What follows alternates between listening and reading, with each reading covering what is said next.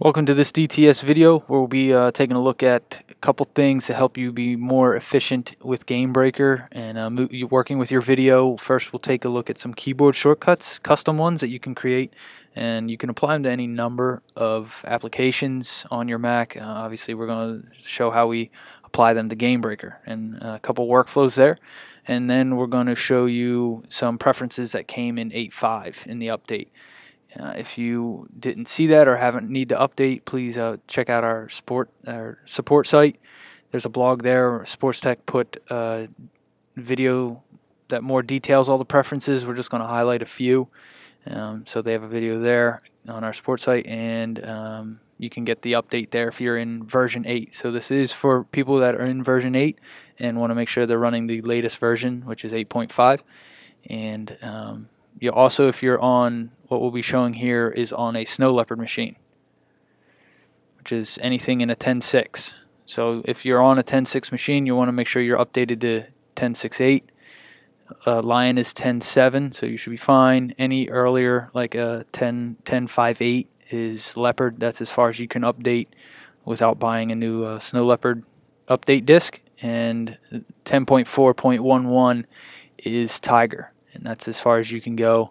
And you might want to check with us because you might need to get a new Mac if you want to update your machine. So to update your machine, first just click the Apple and run software update. This will need a system restart, so just make sure you're done with anything you need. The time varies depending on your internet connection and how much you need to update, so it may take 15 minutes or half hour or somewhere in there, so make sure you got the time for that. And then sports code Gamebreaker 8.5, here's where you can find out what version you're in. Again, check out our support site to get the link for 8.5 or go to sportstech.com. Alright, so first we're going to show you the keyboard shortcuts for creating timelines quickly.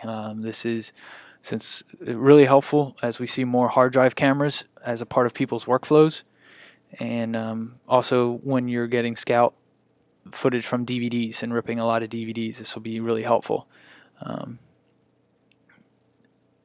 So first you want to click File. So this will be your workflow. If you had your video from your source here on your desktop, you would click File, New, and Timeline. A couple menus there, and sometimes you can accidentally jump off of it, and so we want to speed that process up a little bit. So you're going to go to your system preferences. It looks the same, but it may be located somewhere else on your dock or in your applications folder.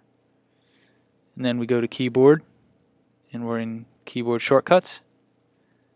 Then click application shortcuts, and then the plus sign.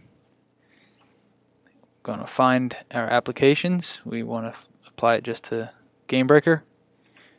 And then you want to type in exactly what the timeline command is. I've done it incorrectly here to show you what happens. And then a keyboard shortcut, you want to pick one typically that's not being used, so you just be mindful of some of the ones that you use with other applications. And the major ones that are taken by the Mac OS X, typically you will pop a warning saying you can't use it, such as Command C, because that's a copy. So I know Shift Command T is not used. We want to add that, so we'll come back into Gamebreaker, File, New.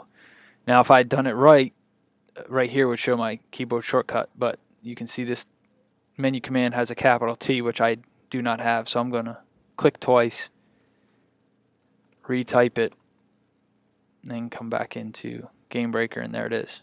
So with a video on the desktop, Shift Command T, up pops the window, and just a cool little quicker way to get to it.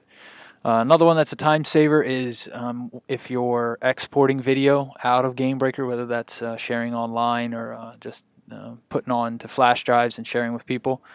Part of your workflow probably is File, Export, Movies, Convert Movie. So we want to bypass those menus and get right to it, and take a look at the menu command here. Capital C, Convert, lower M for movie, and 3 dots. So we're going to go type that in. I like my Shift Command C idea. Shift Command C. There we go. Again, nice little cool way to make working with Gamebreaker a little quicker. Alright, into the preferences.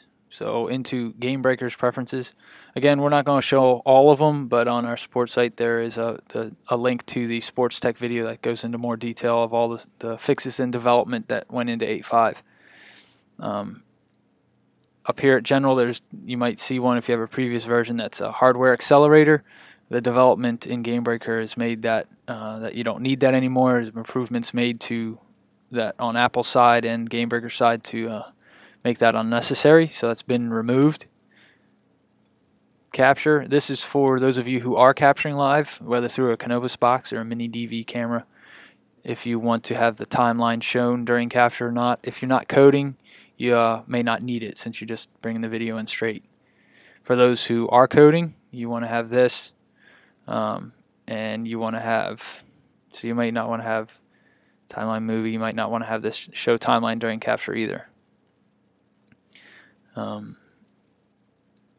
If you are coding, you have to have allow code during capture. Well, not necessarily, but one thing to look is you can have code mode during capture.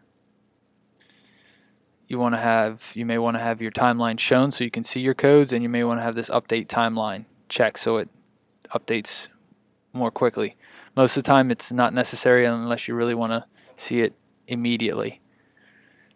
The other one that I really like is this create single movie after capture. So if part of your workflow is that you need quickly after the game to update your machine or send your video to the online screen share service, then what this will do when it's checked is when you're capturing live, after you're done capturing live, puts a video outside of our program that can be used to upload to those online video sharing services.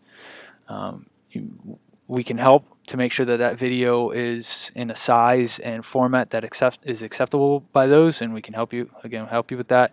Email support@dtsvideo.com. So that's that. Windows, I like to have group timeline windows unchecked, and when it's checked and you move your timeline, they both go together. I like to be able to move my timeline. The other one is in movies, autoplay. When you double click on an instance or row or click make movie, however you're doing that, it'll automatically start playing if this is checked. So frequently you have to do that and then hit spacebar to pause it. I just have them turned off so before the video starts I know I have my players' attention and they're ready to watch what I'm showing them.